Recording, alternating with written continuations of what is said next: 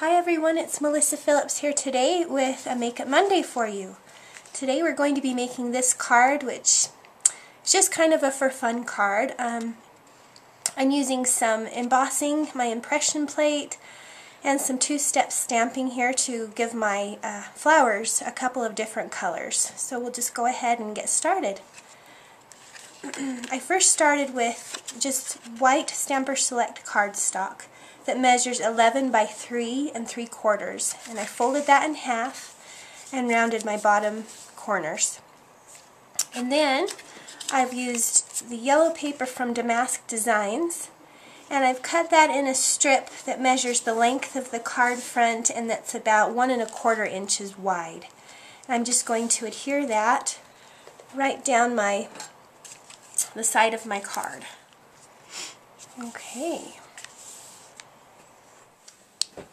Okay, so now what we can do is get started with our stamping, and I've cut a block of white cardstock to fit this other portion of the card, and we're going to stamp on it first, and then we're going to run it through with our impression plate, the Polka Dot Basics 2 impression plate.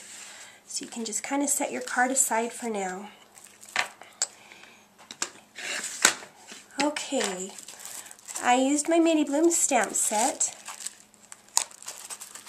and I kind of want the flowers to flow upwards to this larger flower. So I'm going to start in the bottom corner and work upwards.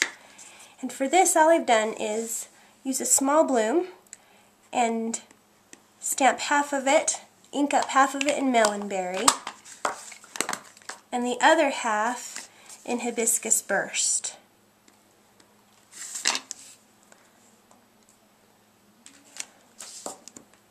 Love how the colors blend. So pretty. And then I've grabbed a larger bloom, and I'm going to do the very same thing. Ink up half in Hibiscus Burst, and the other half in Melonberry. And then I'm just going to work my way upwards with the images. Okay, and then I want to use the very same effect with the leaves for my flowers. And so I'm going to ink up the top portion of the leaf in Limeade Ice and the bottom portion of the leaf in Harvest Gold.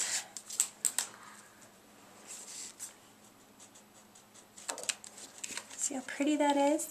And then I'm just going to repeat one more time. Bottom half in Harvest Gold and the top half in Limeade Ice. Okay.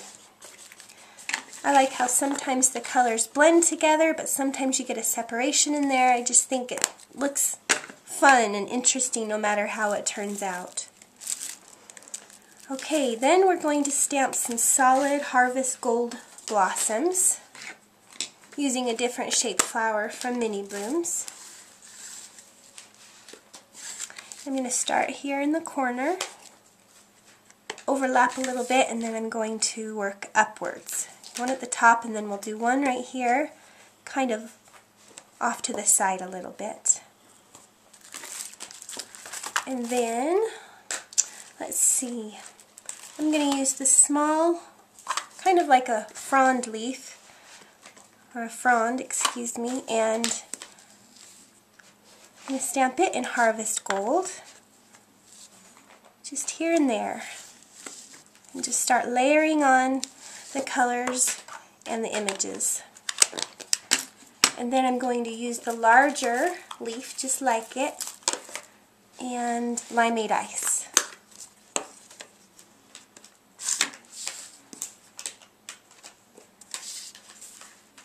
And work my way upwards.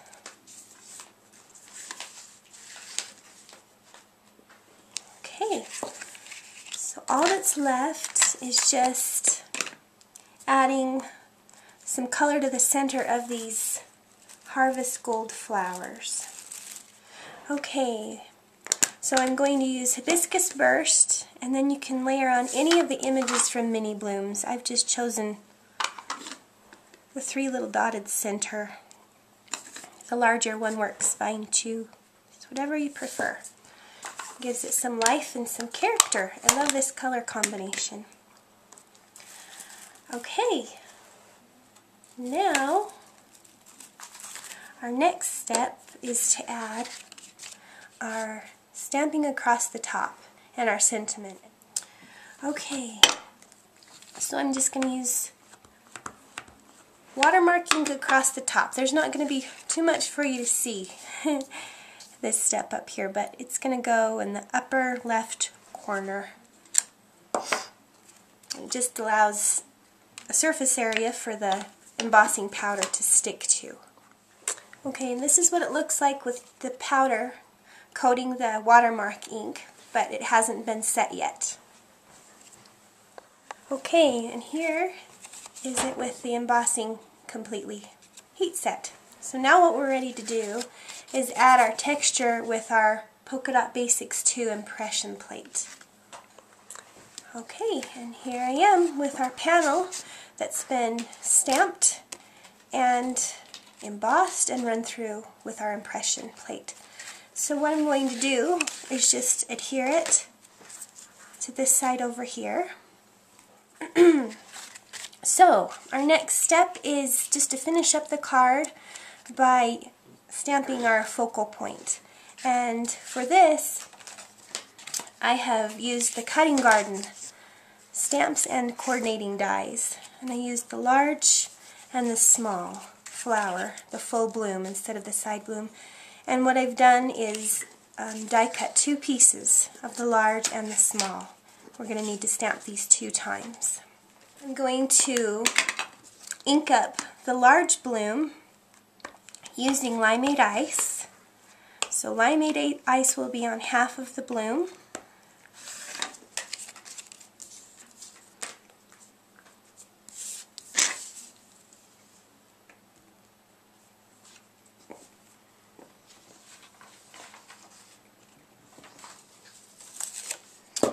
And then I'll use Harvest Gold on the other. Line up that, stamp and die. And there we have our 2 blooms. Okay, one blossom and melonberry.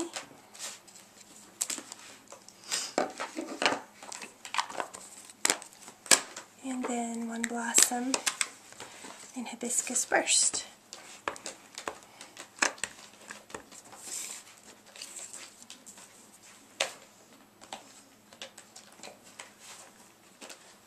Okay, so then what I'm going to do is I'm going to trim each of these in half. You could even cut them into thirds, make as many pieces as you wanted, just for fun. And I'm going to try that on another card, but for this one I'm just going to cut them in half. Okay? And you can cut them wherever you think the halfway point is. Alright, then what you have to do is get everything lined up again. So, after you've found how they line up like puzzle pieces, go ahead and assemble them back together.